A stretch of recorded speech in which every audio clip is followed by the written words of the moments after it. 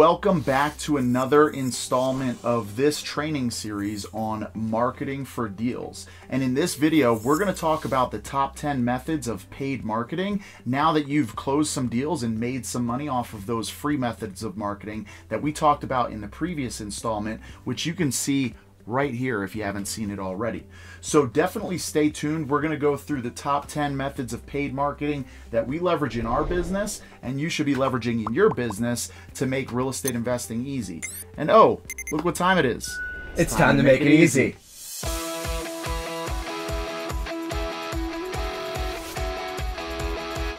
Hey everybody, just like Chris said, we're going to get into the top 10 marketing methods. Feel free to use the chapter markers to skip ahead to which one you want to learn more about. And with that, the order we're going in is from usually the most cost-effective one is going to be last. So the most expensive one's first to actually what we found to be the lowest cost per lead that we've ever seen and that our done-for-you marketing clients have ever seen. And we'll get to that at the end. You're not going to want to miss that, so stick around. For the first one, though, let's talk about what we have on the agenda. What is the first marketing method that we're going to talk about today, Mr. Chris? Yeah, thanks, Christian. So this marketing method is really for the more sophisticated investors who have kind of built up a war chest of capital that they're ready to deploy in some different methods of marketing.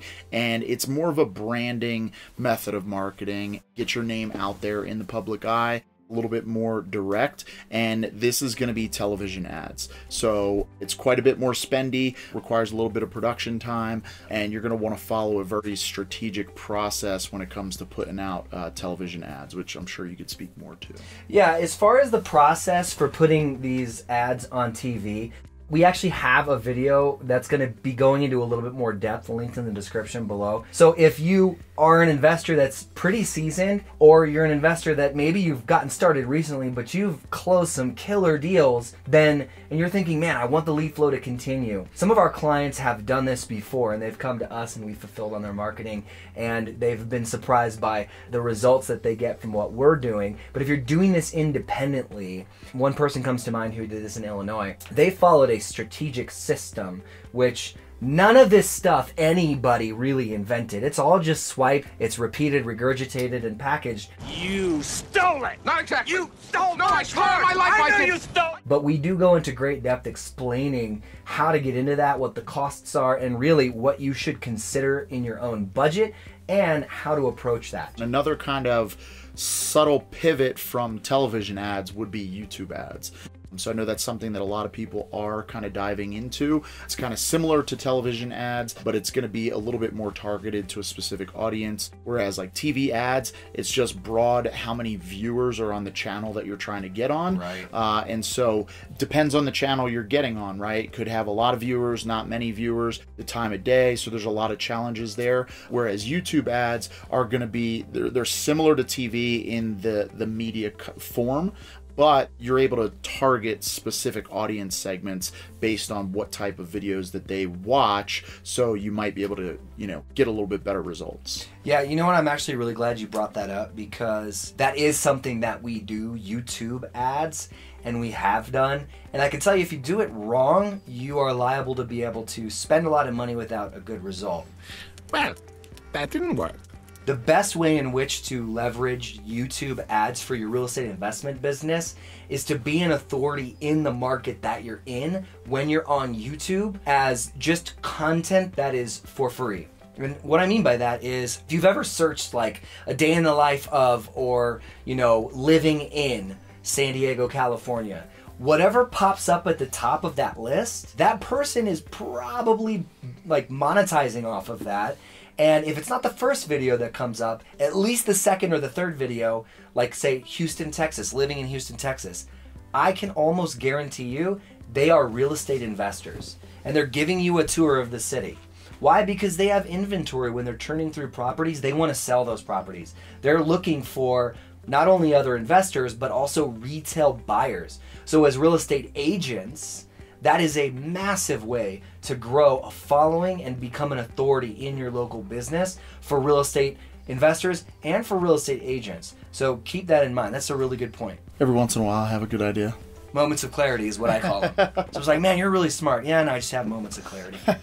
every once in a while. I get these ideas. I got so many ideas burning through my skull. The next one isn't it tangentially related as well? Yeah, the next one is going to be radio ads. And so radio ads is going to have similar type of an impact as television ads, where it's not strategically targeted unless you're getting a lot of research and data on the audience that listens to a specific channel. You might be able to really target in fairly well, but generally speaking, it's all broad-based, right? So TV and radio are going to fall into that same category, where you're really dependent on the viewers or the listeners of that specific channel during that specific time when your ad is going to run. So it's not the most targeted, but it's great for branding, it's great for name recognition, and you know, for the most part, as far as like different media, radio ads can be pretty inexpensive depending on who you're going through, what type of level of production you're putting into them, and you know, what time of day and what channels that you're actually getting on. Yeah, speaking of radio ads, I used to work for Clear Channel Communications, and they had AM and FM radio.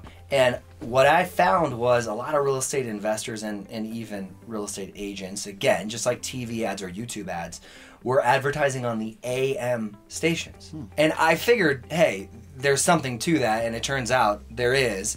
It's because most of the viewers, you can look at any channel, you can even go online about that particular channel. Like I worked for a channel called 933 in promotions, and I worked for a country station and a couple other ones. I didn't work for the AM stations, but it was all owned by Clear Channel. There's, you know, SK Telecom and Jefferson Pilot Communications in San Diego. But the AM stations were the ones that they all advertised. And how to do that, by the way, is to call the radio station, talk to their advertising department, and then just ask for a quote. Bigger metropolitan areas are obviously going to cost you a whole lot more money to advertise, and it also is dependent upon the time that you're going to advertise. So these are big ticket items, but I don't know if you have an answer to this question, Chris. I do. I could tell you right now who I've heard on the radio time and time again, listen to like AM 760 or AM 600 in San Diego. It's like political talk radio and stuff. I'm the demographic that's like, let me sell my house, and they're advertising. And there's one name in San Diego that sticks out that I know has done really well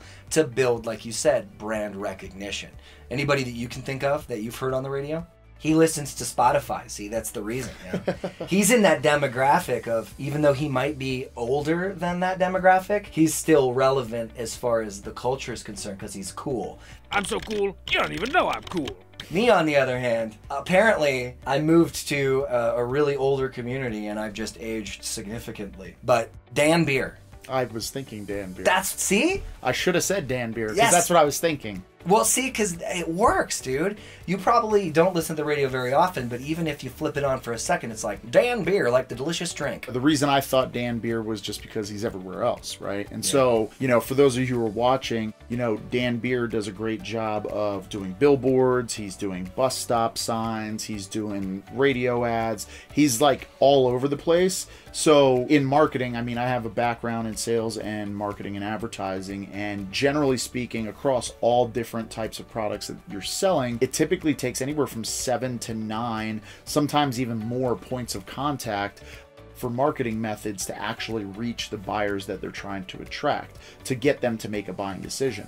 And so, you know, Dan has gotten to the level where he's actually doing that. He's going to every single method of marketing. So it doesn't matter whether you look left, right, up, down, anywhere, you're going to see him. Another guy who's really good at that, not in the real estate space, but he's an attorney, is Attorney King. And his strategy, and for those of you bigger investors, this is something you should consider. And I only know this because of my marketing background, but there's what's called remnant advertising. Remnant advertising, specifically when it comes to like billboards and bus stops and things like that, it's basically all the leftover billboards and bus stops that haven't been sold through the beginning of the year, and you can generally buy in bulk and get a substantial discount. So there's an attorney back home in San Diego where that's all he does, is buys all of the remnant billboards and everything. So you'll see 5 billboards all along the 8 that are all the same, you know, call King, call King, call King, call King. I've never had to call King, but I know if I ever need to call an attorney for that particular thing, I'm probably going to call King. Nice. What's next? So the next one, you know, since we kind of pivoted from radio ads right into billboards, that was the next one. And then we also kind of layered in bus stops as well. Bus stops is another good one. If you're looking for lead generation tools where you can scale that model and you can develop clear KPIs and metrics, these first ones are not really the ideal methods of marketing in order to do that. These are things where you're just going to throw money at it and hopefully it works out. Hopefully it helps create a reputation for you in the community that you're already doing business.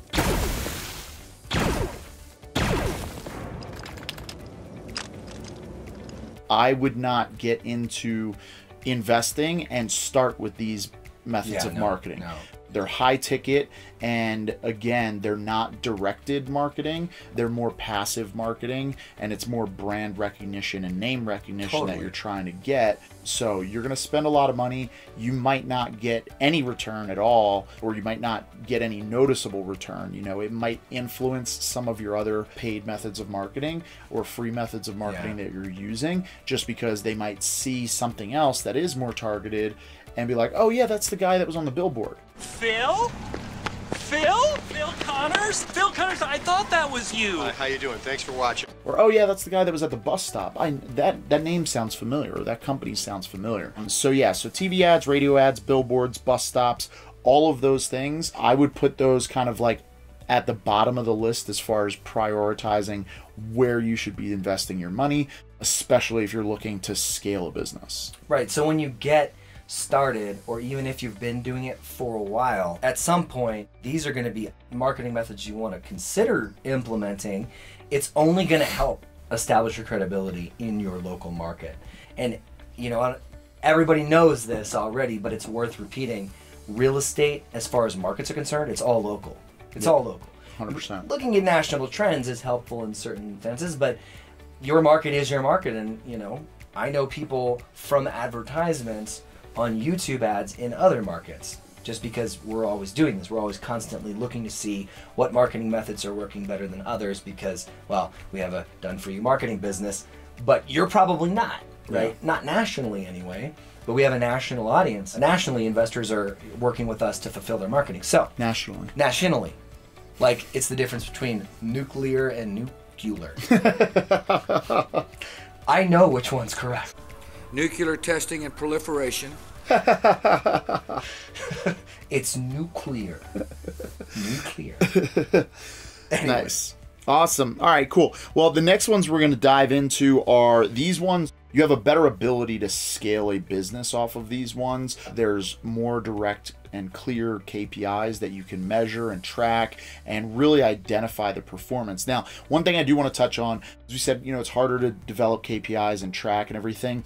It's not entirely true of the first 4 methods. If you're going to do any of those other methods, what I would highly encourage is getting specific phone numbers, tracking phone numbers or vanity phone numbers that are tracked for all of those brand recognition type of ads. That way you can at least see when a phone call comes in, it'll identify what method of marketing that came from. If all of your methods of marketing are using the same phone number, there's no way for you to identify which method of marketing drove that person to call you.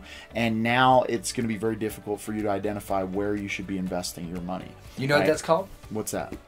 That's called a pro tip. Yes. That's a pro tip. And Awesome. You're absolutely right about that.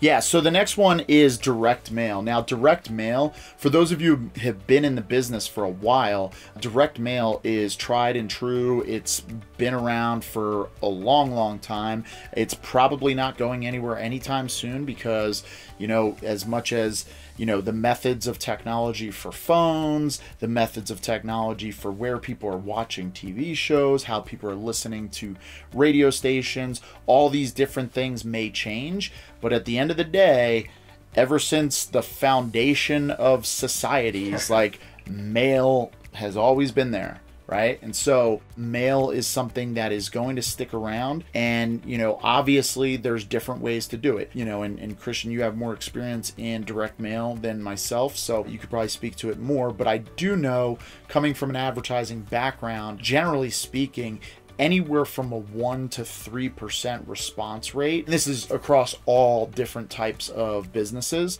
is generally what you can expect. I would not expect anything higher than 3%. 3% would be phenomenal. Yeah. 1% is probably what you should bank on if you're doing it right. And doing it right typically requires multiple drops. It's very rare that you're going to have, when I say drops, right, what do we mean? We mean to one person, like if I'm doing a direct mail piece to Christian, one mail piece today would be one drop. And then a week from now, that would be the second drop. And a week from then would be the third drop, right? So if you're doing one drop, you're probably not going to even get close to a 1% response rate. The general approach is typically going to be 4 to 5 drops. Now, the challenge with that is that's where it increases the cost, because you could be paying anywhere from 50 cents to $1 depending on the type of direct mail piece that you're using, right? I mean, you've got postcards.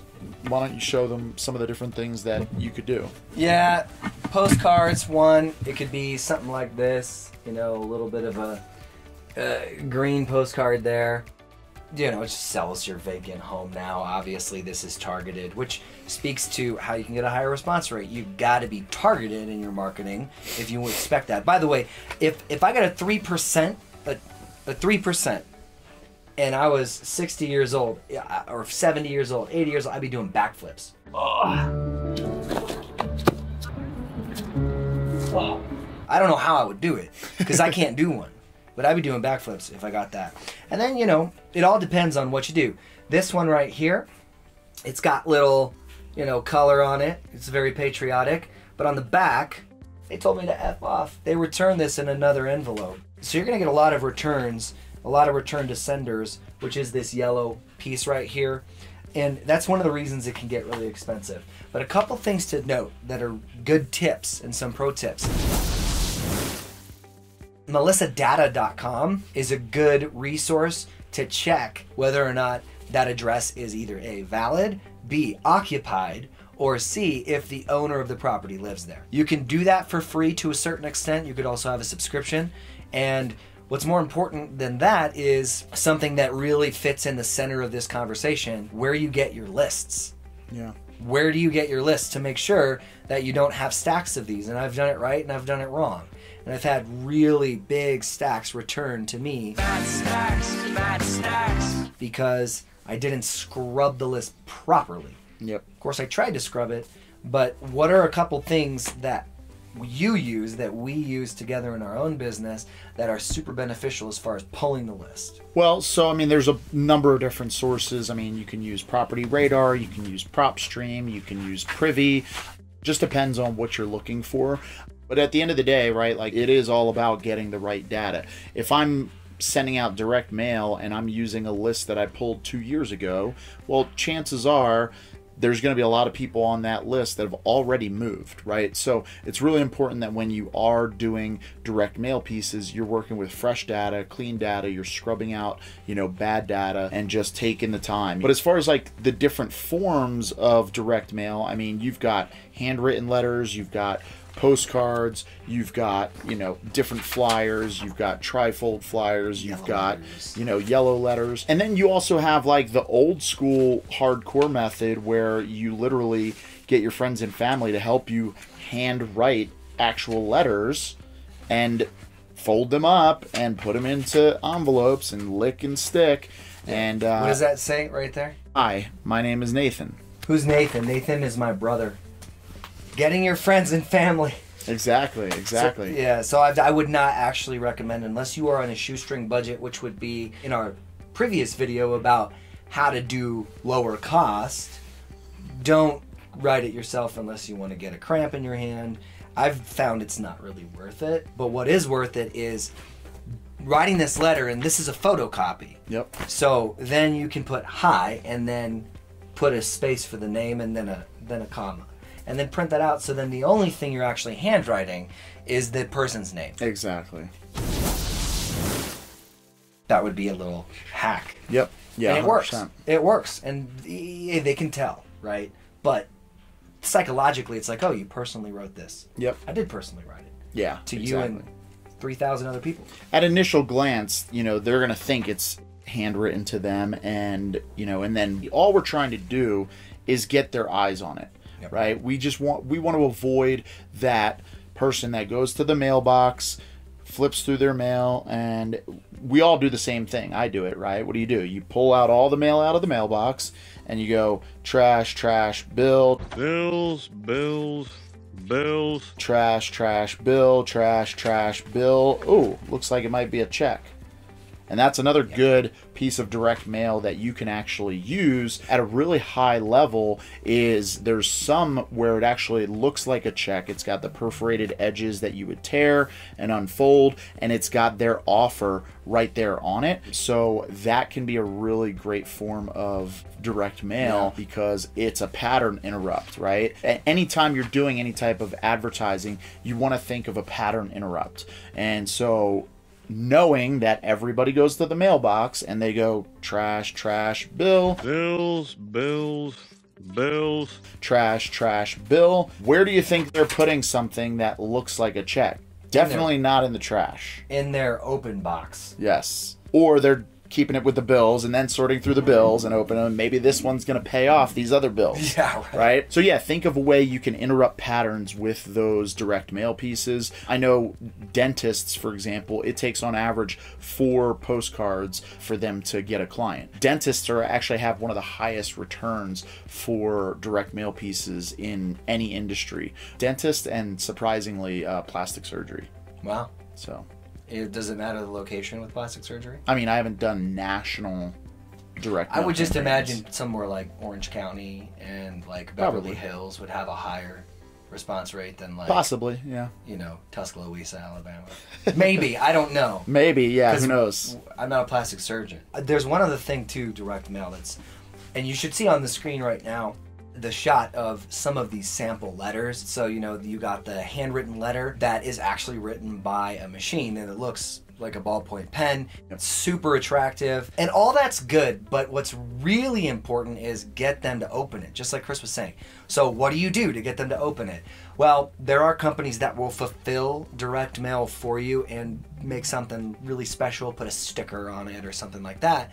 But what we did is I actually had, when my niece was really young, I had her just doodle on all of the envelopes. We're talking about 1,000 envelopes. Nice. And she loved art. She's like 18 now, so she probably doesn't really like art much. But I had her do that and she had fun and it got a higher response rate than any other campaign I ever had. Nice. So you probably just saw that on the screen right now, or it's still on the screen. Little doodles, flowers, and stuff like that. So, Yeah, absolutely. little tips and tricks. Yeah, and I think really the thing with that is it's more personalized. There's something to be said about a small local, you know, mom and pop shop. And that's kind of the feel that creates. Mm-hmm. You know, there's a lot of people that only like to buy local, sell local, and do things with local people. They're strangers, not local. As opposed to if you're a real estate investor that has a national brand, hey, like, more power to you. That's awesome, right? But if you're marketing as like, hey, we're ABC hedge fund, right? Like, the little mom and pop who are, you know, facing foreclosure, who are in a really tough financial position, you know, and here you are marketing yourself as this big hedge fund, right? Like, to some people, you are the 1%, right? Like, and that's like, there's a disconnect there, right? Like, they can't necessarily relate with you, right? Whereas that letter that comes with, you know, a little doodle, you know, they probably have a child or a grandchild themselves, you know, and it's relatable for them, right? And so now you're more human as opposed to this big robotic corporation. And I say all that to say, depending on what type of list you're marketing to, you might want to have a different approach with your direct mail campaigns. Yeah, curiosity is the name of the game to get them to actually open it, and then it's like, you better bring it with the content. But a perforated check is like number one. Exactly. I open them all the time. Oh, every single time, where if it remotely looks like it could be a check. Why? Because most of the time I know that it's probably going to be a piece of advertising. However, there's been times where I've gotten class action settlement checks from different class action suits that I didn't even know I was a part of a class of people that was in a lawsuit against the company. And you got your $1.26. We got a dollar. We got a dollar. Yeah, generally But- speaking, but I have gotten a couple $100 on those before, so I will always open something that looks like a check, and my guess is most of your clients will also open it if it looks like a check. So, yeah. So the next one is kind of like a more honorable mention. It's not what you would expect on the list of paid ads, paid forms of advertising, and that's bandit signs. Bandit signs can be higher on the expense side or really, really low on the expense side, right? It just depends on what you're doing with bandit signs. Dollar Tree. Dollar Tree, yeah, exactly. I mean, you can literally go and get blank bandit signs that have nothing on them, right? And that's probably going to be the lowest cost to enter that space, because literally it's just the sign itself. There's no, you know, printing or typography that needs to be on the sign. And so you're going to go and you're going to manually write on there, and you know that's going to have an appeal to a certain type of person, right? You know, and then you have the more fancy ones where it's like fully printed. We buy houses, we buy ugly houses, we buy crappy houses, Stop whatever it foreclosure. is. We stop foreclosure, Right. Yep. Or I buy houses, right? Like or Jim buys houses, right?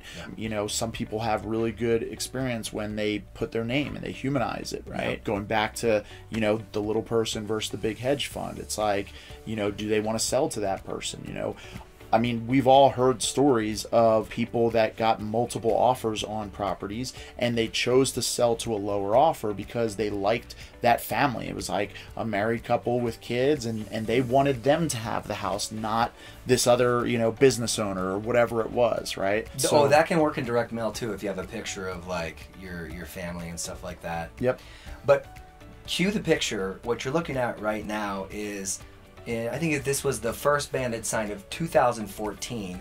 I hadn't taken pictures of the other ones, but what you're seeing there, what I did was a stencil. I cut out a stencil and then I spray painted every single one of the blank ones to do this, because I did try to write them with a Sharpie, and then, you know, just like writing the letters yourself. I mean, it gets old, you get black or whatever color it is, Yep. Sharpie all over you, and that doesn't come out easily. Spray paint doesn't either. So just be careful. But it works. To get them done quickly for a lower cost, you still got to pay for it.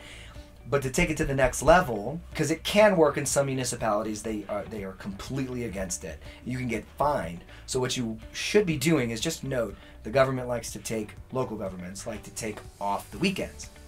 So you want to either A, yourself, or B, hire someone else to do this on a specific route based off of data. And again, where you get the data, Privy is a place. We actually have a couple bonuses if you click a link in the description if you use Privy, or if you want to try it out. But you can look and map routes to where you'll put them, and then you yourself on like a Friday afternoon after 5 p.m. put the signs up, and then Sunday evening take them down. That gets old. If it is in a market that you're in right now where bandit signs are crushing it, is it worth it? Possibly. But what is more worth it to me and to Chris, I guarantee this, is hire somebody else to do it. Exactly. High school kids. Craigslist, advertise there, Facebook, jobs, just get somebody else in that seat to do it. And there's a lot of other tips and tricks you could talk about as far as how to hire and manage those people. We actually do have a how to hire and manage people, bandit signs, drivers, stuff like that. We cover that in another video linked in the description to check that out later. But that's just one way in which you can, like you're saying, instead of writing it, you can spray it on with a stencil or whatever. Yeah, And, just make sure if you're going to do spray paint, make sure you're, one, outside because you don't want to be huffing those fumes. But two, also make sure if you are outside that you're aware of the wind conditions, and if needed, tape off an area with, like, you know, some sheeting or something like that, so you're not getting the wind blowing the spray all over you or anything else that you don't want that. I did it in the paint all over. garage, and I forgot to open the door. That explains a lot. It does. I know it does. Awesome.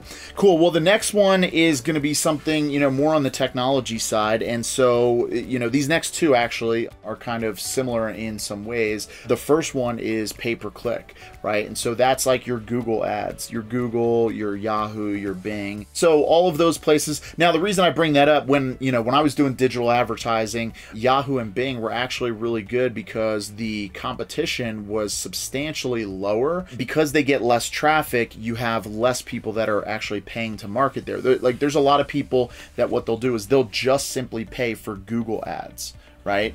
Well, Google ads are going to show up where? They're going to show up on Google. So they're not going to show up on Yahoo and Bing. No. Right? Well, there is about, I think it's about 30%, or at least at the time, it was about 30 to 35% of people would search on sites like Yahoo and Bing. So it's the equivalent of basically pulling a list, skip tracing a list, and only calling mobile phones and not calling landlines, right? You're missing out on a significant portion of that market. So, you know, what most digital marketing advertising agencies will do is they'll take your budget and they'll spread it across Google, Yahoo, and Bing. Now, I'm not necessarily suggesting that. I'm just stating a fact that you want to make sure that you know where your ads are going and where they're not going, and understanding the demographic. Typically, the demographic on Yahoo and Bing are usually going to be sometimes a little bit older, but sometimes more business savvy as well. So there's just differences,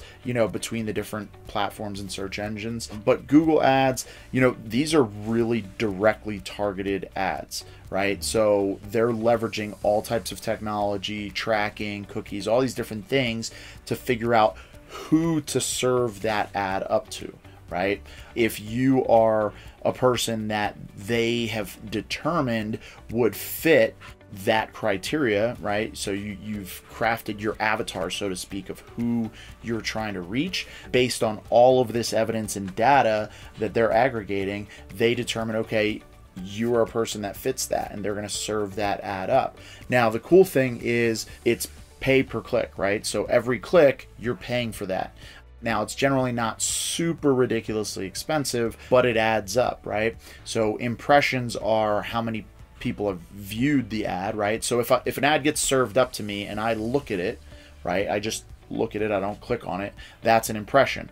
The moment I click on it, now all of a sudden it charged the bank account or the credit account on the Google AdWords account for that particular click within a 24-hour period. So if I click that 10 times in 24 hours, it's not going to charge the person 10 times. Now, the cost per lead on those types of ads can be a little costly. It can get up to, you know, $150 to $200, maybe $300 depending on the market that you're in. It can get extremely competitive, and you want to set aside a budget. First off, if you're considering doing it yourself, make sure you know what you're doing, because there's a lot of management that is involved. There's a lot of split testing and measuring, and understanding the results. But generally speaking, if you don't know that world, you're going to want to outsource that to somebody that knows what they're doing. And what you can typically expect is you'll have a management fee, and then you'll have an ad spend budget. And the ad spend budget is just that. It literally only goes to the ad spend. So for example, you could have a $1,000 management fee, and then you could have a $1,000 ad spend. Well, when it comes to Google, right, let's just say it's, you know, $100 per click, and it probably isn't, but let's just say it's $100 per click, and you have a $1,000 ad spend and a $1,000 management fee. How many clicks does that get you? 10, right? That management fee is simply to pay for the team that is managing your ads. So just be aware of that. One way or the other, you're paying for that, right? Whether you're hiring somebody and outsourcing it, or whether you're doing it internally and you're taking your own time, you know, how much is your time worth? That's what you have to really figure out, and how experienced in that space are you? But they're great. They're great leads. You know, they're people that are coming to you. They're inbound leads. So it's not convincing them to sell. It's people that are already considering selling. Now, generally speaking, you will get a contingent of people that click through that maybe they've listed their property on the MLS, and you know, they're just trying to see, hey, maybe somebody here might be interested in buying my house. You could get wholesalers that are clicking those ads that are trying to sell their deals to you. You could even get your competition clicking on ads just to I'm gonna charge him, you know. But it's not as rampant of a problem as people might think, you know, and they do a pretty good job of like figuring that out. So yeah, I would say, you know, you'll get a fairly higher cost per lead, but the quality lead can be substantially higher. So one way in which to get a lower cost per lead with PPC, and we've talked about this too, since we invest nationally ourselves, not just having clients nationally to fulfill marketing for them is to do with PPC on a broader scale. So it has actually, it's going to require more of a budget, obviously, but the way in which we'll approach PPC is to do it in multiple markets, and that gives us, at the end of the day, a lower cost per lead. Yeah, I mean, you have levels, right? So, you know, if you're only doing deals in Jacksonville, Florida, you're probably not going to want to do a larger reach to like the entire state of Florida, right? If you're doing deals only in the state of Florida, you probably don't want to do PPC that runs the entire southeast corner of the country, right? So it's all dependent on your business. If you're in a position to take on leads in a broader area, then you should certainly consider expanding that PPC ad to that broader area, because it is going to drive the cost per lead down substantially. I mean, we've done different things in Florida, more so in the Facebook space, but it's the same process essentially, just with some subtle nuance differences. Pay-per-click is great, can work really, really well, and I would highly encourage you to try it if you haven't already. I would say it's just above entry level too. So it's not something that, when Chris was talking about TV ads and radio ads, it's not something that is just about brand awareness. Although it is partly about brand awareness too, because as you continue to search, even those impressions, right? When you see those impressions, you as say, I want to sell my house locally, you'll see the name, which is another reason why you want to hire a company to do this for you if you just really have no idea, because they will know what phrases to use, what keyword research to get, so that you're paying the least amount as possible, but you have the most eyes and most impressions. And it's great because you do not pay for impressions. But and what call to action is appropriate for what you're looking for. And also, like, researching your competition. If you have no experience with pay-per-click, you might not realize that you can literally find every single one of your competitors that is using pay-per-click, and you can see the statistics on what their ads are doing and how those ads are performing. And so, you know, that's like pro tip.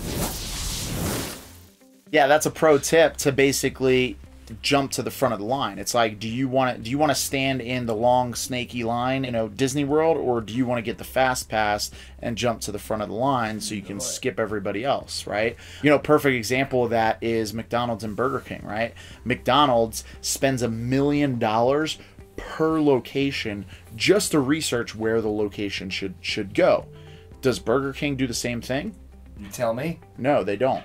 They just put a Burger King right around the corner or right across the street from McDonald's. They're the king of burgers, so why spend $1 million if McDonald's is going to do it for you? Exactly. Same things with Walmart. Yep. And, well, Walmart's the one spending the money doing the research. You know, and as a real estate investor researching your market, which we have a link in the description, a little bit more depth about that. So I'm not going to belabor that research point for your market, but following trends of big business and industry, those are really great ways to research your market to determine where you should go. In the same way, researching your competition in terms of PPC, and really any of these marketing methods, is absolutely paramount to the success of that marketing campaign. Yep. Yeah, now the next one we're going to talk about is very similar to pay-per-click. It's Facebook ads. So in its own way, it is pay-per-click. It's pay-per-click through Facebook. So there's a lot of similarities and crossover. One of the key differences, though, is Facebook has a lot more rules and regulations regarding like targeting specific demographics. You know, you have pretty heavy limitations on what you can target, so you're kind of a little bit broader in the approach. I would say, you know, from an accuracy standpoint, to hit the avatar you're looking for, pay-per-click is going to be way more accurate, but Facebook ads are probably going to be substantially lower as a cost per lead standpoint. Now, with Facebook ads, one of the differences between Facebook ads and pay-per-click ads is you can leverage images in those ads on Facebook, whereas pay-per-click, you're generally not getting that ability. You can't do that. The other thing that is different with Facebook ads is you can actually get engagement on your ads. You can get likes, you can get comments, things like that. So if one person sees it and they think of somebody that might benefit from that ad, they can tag them in that. So that's a little nuanced difference there. The other big thing that I was going to mention regarding Facebook ads is, well, as you know, the comparison between Facebook and pay-per-click. Pay-per-click, again, is going to be a little bit more laser focused.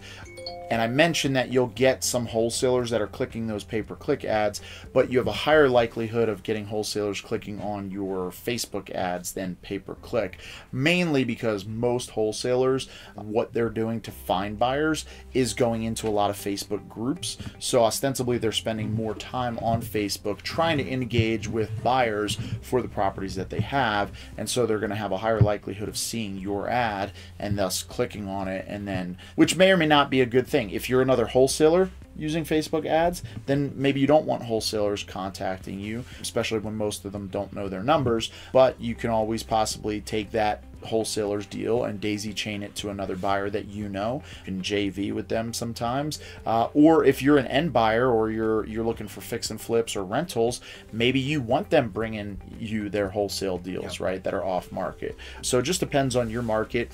The other big thing is testing and measuring. The same way with like Google Ads, you know, you really do want to spend some time testing and measuring, making sure that everything is dialed in and you have that process ironed out. You want to make sure that you are researching your competition, seeing what ads and campaigns work and seeing which ones don't.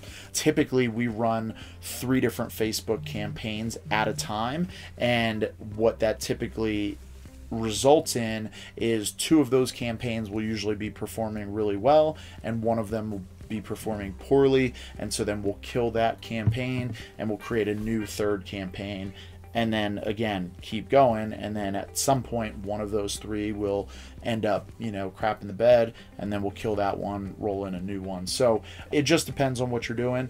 In Florida, we started out targeting the major metro areas like Jacksonville, Tampa, and Orlando, and we had about a $70 cost per lead. We ended up shifting strategies to go to the entire state of Florida, and that brought our cost per lead down below $30 cost per lead, which is beneficial. However, one thing to consider, and depending on the markets that you're in and you know what the current market is right now, which right now we're going into a downward market, we were starting to get a lot more deals in more rural areas, you know, not these major metro areas.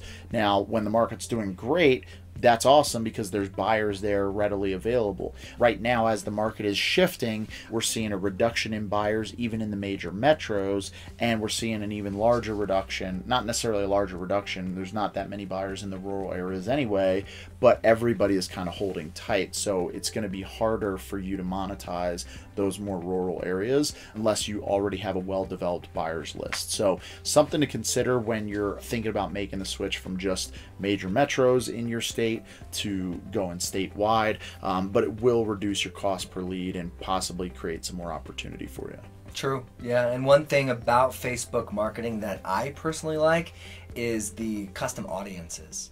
Custom audiences from an email list, and what we are going to talk about here in just a minute is something that is an even lower cost per lead, but what we want to do with the next 2 methods, including this method, is use the most of the data that we get. And we talked about this before, that it begins with a really good data set. And we talked about where we get data from, and you mentioned a lot of good ones. And the next step to that is make the data even greater so you can actually utilize it at the highest level. And we'll be testing and measuring everything that we use in perpetuity. But so far, for the last several years, what we've found to be the best place to skip trace is linked in the description. You'll get $50 off if this appeals to you and you sign up. It's called Best Skip Tracer. They're really appropriately named. John Paul Kilduff actually just texted me a while ago while we were talking, because he's building out some custom stuff inside of Best Skip Tracer right now. They call it Skippy 3.0. Yep. So really excited about that and what they have going on, and what JP is the owner of Best Skip Tracer, also a friend and an investor in our community as well, that we're always going to go to them. So you should check them out if you haven't. We also have more content about that if you want to dive deeper into why we like it. But one thing to note, so you said $50 off. Just to clarify, you get 50% off of whatever subscription level you get. They have two different subscription levels. They have a $9 a month, and that gets you, I believe it's 15 cents per skip trace. And then they have a $99 a month, which gets you 8 cents per skip trace. So you're basically getting, actually, I think the first one might be 12 cents a skip trace, but you're getting somewhere between 4 and 8 or 9 cents off by signing up for the $99 a month program, which if you skip trace, I think I calculated out, if you skip trace more than like 24 or 2,500 records on a monthly basis, then that the reduction in cost makes up for the $99 subscription.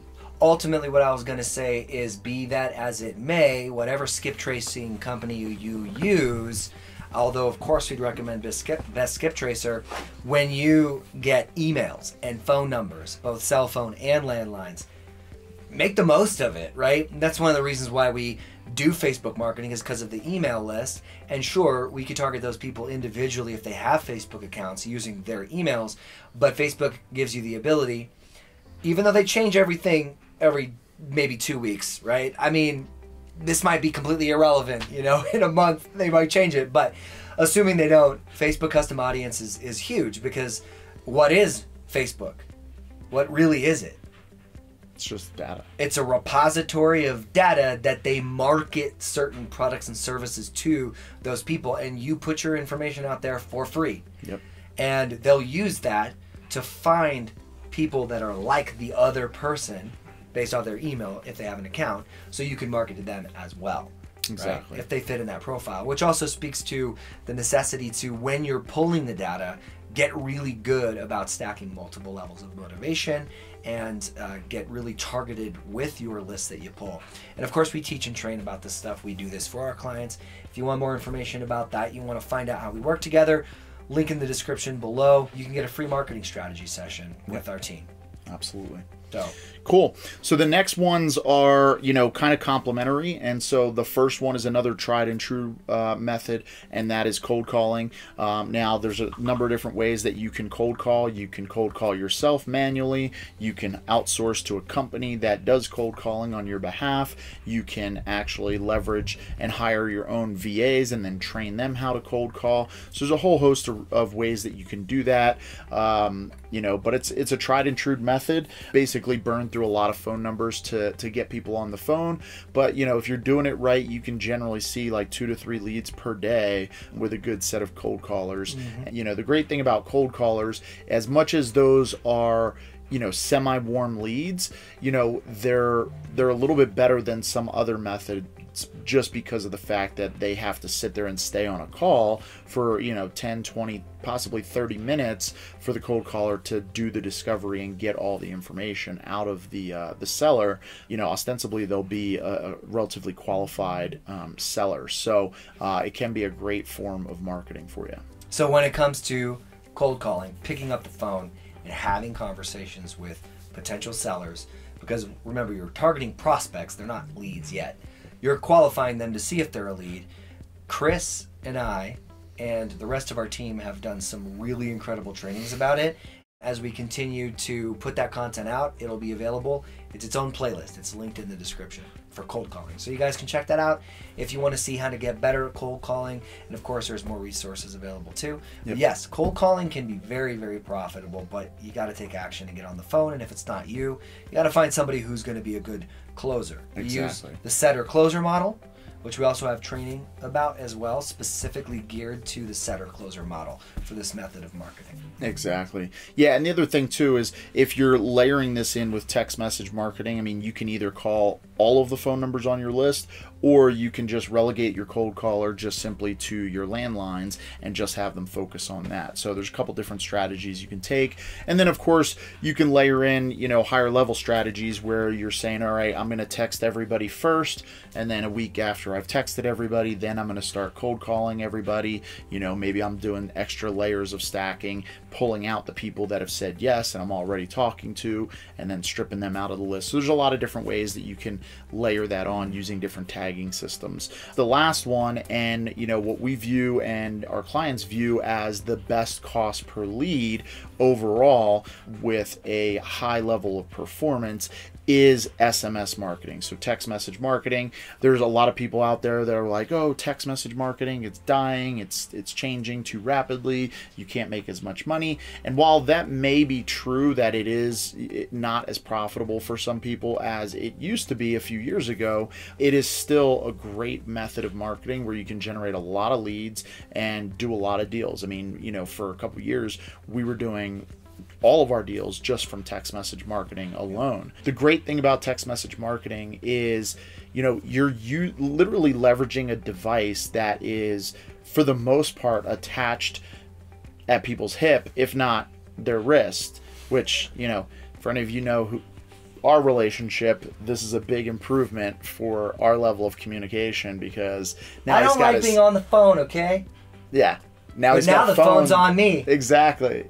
So, you know, like 98% of people that get a text message respond within the first 3 minutes, get a high level of interaction, and it's quick interaction. You can weed through, you know, bad prospects and good prospects really, really quickly. There's a bunch of different platforms out there for text message marketing, and you know, there's really two different types of text message marketing platforms. You have your spray and pray method, which is mass text. You know, it's one click and it'll blast out, you know, 1,000 messages or whatever it is. That method you should not be using. It's dying. It's killing the industry. It's creating all of the problems that we're seeing in the text messaging space right now, because they're basically spam blasting everybody. Yep. Then you've got the other one, which is 10DLC compliant, and that is one click to send one message. Now, that might seem very labor intensive, right, and cumbersome. However, you know, what we do is we just train our VAs to literally get all the templates set up, you know, have it ready to go, and literally just rapid fire, you know, as quickly as you can tap the mouse button, that's as quickly as you can send each of those text messages. He's really good at jiu-jitsu, but he also has training courses about how to leverage your wrist control. Just yep. So, you know, exactly. Check those out. Linked in one of the things that we would encourage you to implement in your interview process and hiring process is, under additional skills, mention Morse code. If you have experience with Morse code, you could probably send out a lot of text messages really quickly. No, I wouldn't suggest that. But yeah, I mean, it's a great form of marketing. You know, we're sending out, you know, in the first 6 months of this year, we sent out about 2 million text messages across multiple markets, and we've delivered over 5,000 leads. Say the number again. 2 million. 2 million. Yeah. And delivered 5,000 leads. That's a lot. Yeah. That's exactly. A lot. Exactly. People who use it at a high level are saying, that's a lot. Yeah. Exactly. And the interesting thing is, there's a lot of different platforms. So, you know, again, get rid of the spray and pray mass text method, focus on the 10DLC compliant, and within that umbrella, you have a handful of different platforms out there. You've got REI Reply, you've got Roar, I guess is still around, you've got maybe Lead Sherpa's still doing it, you've got Batch Leads, and then you've got Launch Control, and there's also Smarter Contacts. So there's a bunch of different platforms out there. You know, the key thing that when we're looking at things, we've been using Launch Control for the last 3 years, and we've checked out pretty much every other platform out there. And everyone that you just mentioned and beyond. Yeah. And, you know, we hear from people from time to time like, oh, I use this because it's cheaper. I use that because it's cheaper. The analogy that I give is, let's say you had Chris and Christian, and we were in a race to get from California to Pennsylvania, right? And we had to drive across the country. He'd win because I don't want to go to Pennsylvania. He doesn't want to leave his house. Just go ahead. Anyway, so if we had a race to get from California to Pennsylvania, or anywhere on the East Coast, 3,000 miles away, right? And we had to drive a vehicle there, right? And Christian decides, I'm going to spend the next 6 months building a car, and then I'm going to get in that car, and then I'm going to drive across the country. Meanwhile, me over here, where I'm like, let's be fast and efficient, I'm just going to walk into the dealership, sign some paperwork, drive off the lot, and start making my way across the country. Who do you think's going to get to the other side of the country first? I'm probably going to get there before he even finishes setting up his space to start building his car. Except I'm going to get my man card. Yeah, yeah. That's basically the equivalent of a lot of these other platforms. It's because you have to integrate a bunch of different things together to build it out and make them work together. And the challenge, oftentimes the challenge with that is when you have one system that's relying on another system and there's integrations, oftentimes those integrations can fail. You have to reintegrate things. And so there's challenges there. But most people that I've talked to, when they're saying, oh, this is cheaper than launch control, they're not factoring in all of the things that they need to integrate. Their Twilio, their Plivio, like all these different things that they have to integrate to make it actually function. And when I actually went through and I did the cost analysis, it was like maybe $100 or $200 a month difference, you know, but I can get up and running faster, more efficiently, and it's already tried and true and proven, and I've had great success with launch control. So why am I going to make a switch to something that is a lot more labor intensive for me to build out and set up, and doesn't really have a significant selling point on, you know, performing at a higher level? You know, if it was like, okay, well, we're going to get you double the responses, well, absolutely, I would consider that all day. But when I've also talked to these other people about, hey, what's your average deliverability rate, your average response rate? And I found that for the most part, they all have a lower deliverability rate. And so, you know, at the end of the day, right, like these little nuances matter. We did a competition with our ISAs, our VAs, regarding creating new templates for launch control. And so the way we did it was they had to create new templates that were able to be saved, and then we saved them into all of our clients' accounts. And then we did 30 days where all of the ISAs were using all of those specific templates. And the difference between the highest performing one and the lowest performing one was only a 2% difference from a response rate standpoint, or the number of leads generated, right? And response rates. So that doesn't sound like a lot, but when we did the calculation over the course of an entire month, what it ultimately means is that the one that performed 2% higher overall would actually get 1,100 additional responses to that message versus the person that was 2% lower. So you factor that over the course of a year. I mean, 10 months, that's 11,000. That's what, another 22. So that's like 130,000 additional responses on a yearly basis. Well, if all other things stayed true, you know, you would close multiple more deals throughout the year just simply based on that little nuance difference. So I say that story to tell you that, you know, I've talked to people that are using other things and they're like, oh, I have a 60% deliverability rate, a 70% deliverability rate. Well, we have a 90% average deliverability rate. That's substantial. So now out of 100 messages being sent, you have one person has, we'll call it 70 responses. I have 90 or 70 delivered, 90 delivered, right?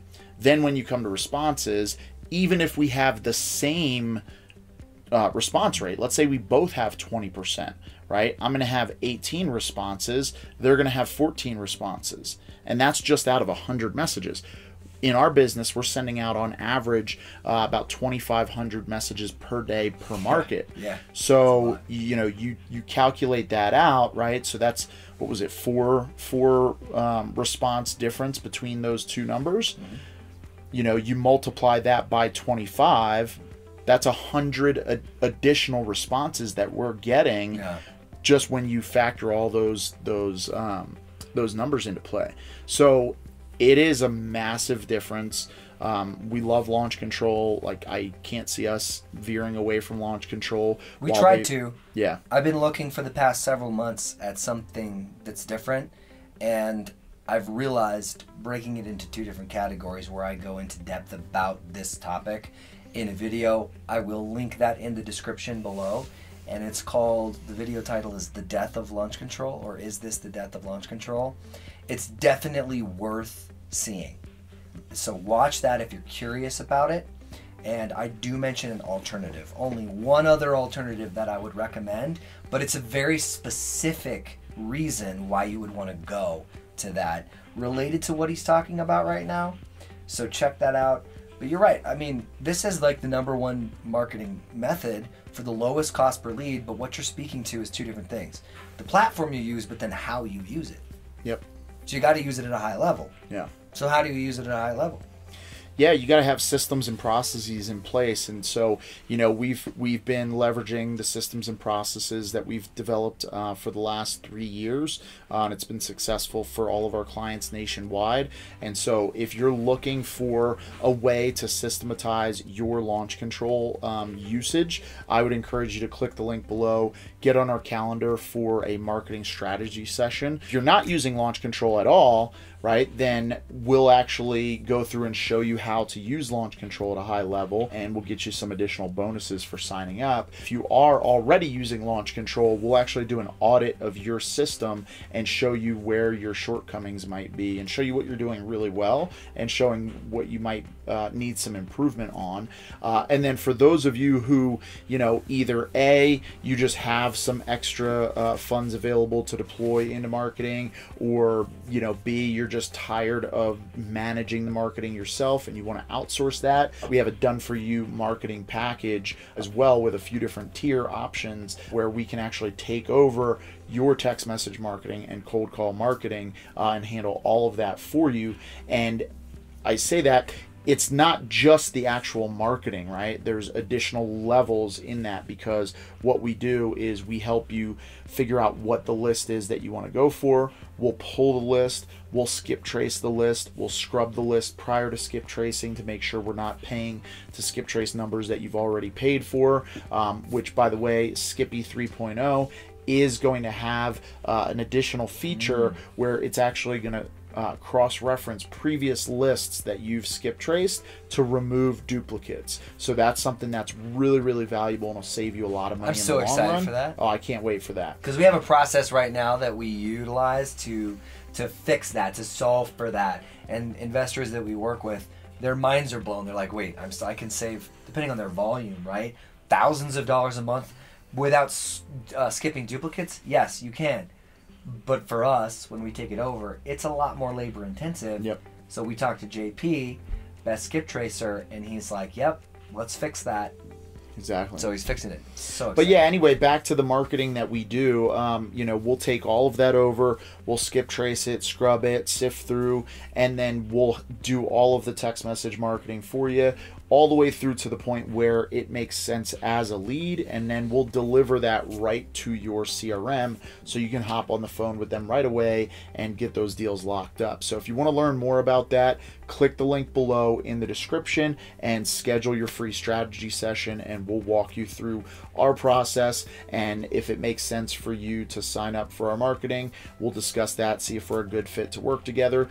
Otherwise, if you still want to do the DIY process, we'll show you all of our processes and hand that stuff off to you so you can do it at a higher level. Yeah, we'll hook them up, man. Absolutely.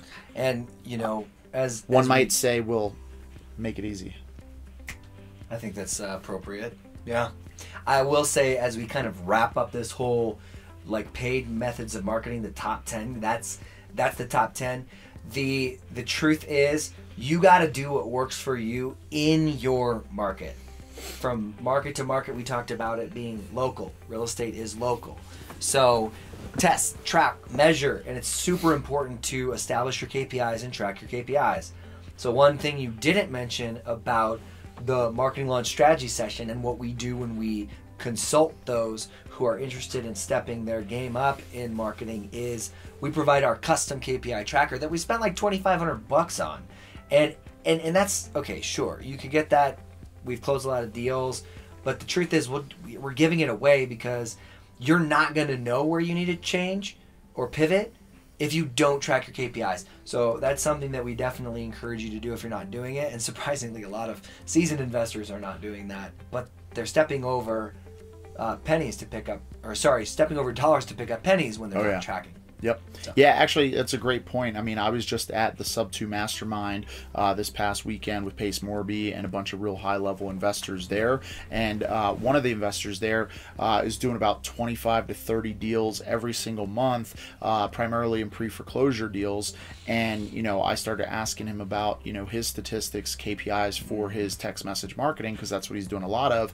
And, you know, there were a couple key things that he didn't even know. And, you know, that's not a knock on him. It's just he didn't have a process to track those things. And so, you know, what you pay attention to and what matters to you as far as statistics and KPIs is what you're going to leverage to influence your business moving forward, right? And as I was talking to him, you know, he was having like a 60% deliverability rate, and he didn't even have a method to track his response rate, and that was the key thing. So basically, every response, so he just didn't know what like a qualified lead was versus an unqualified lead in the response category. So, but he's, you know, I mean, he's doing really well. I mean, right. he's doing You can make a lot of money deals. doing things like inefficiently. Yeah, exactly. But think about how much more you'll make and more opportunities you'll create if you're doing things efficiently. Exactly. I say all that to say it's like a GPS, right? Like, you know, you can either just drive aimlessly and hope you get to a destination, or you can use a GPS. And if you go off course, what is the GPS going to tell you to do? It's going to say, make a U-turn, get back on track, right? Well, if you don't track and measure these different KPIs, you're not going to have something to tell you like, hey, you're off track and you need to get back on track. Or, hey, you're on a really good track and a really good runway. So that's something that's really important. And so, yeah, definitely, you know, we'll share that KPI tracker with you know, everybody out there. Yeah. All right, guys. Well, that was our video on the top 10 paid methods of marketing that you can leverage in your real estate investing business so that you can grow and scale your business. Now, in the next video that you're going to want to click to, which is right here, we're going to talk about, now that you have those leads, what is the next step? So stay tuned. Click the like button, hit that notification bell, and if you're not subscribed, I don't know what you're waiting for, because it's time to make it easy.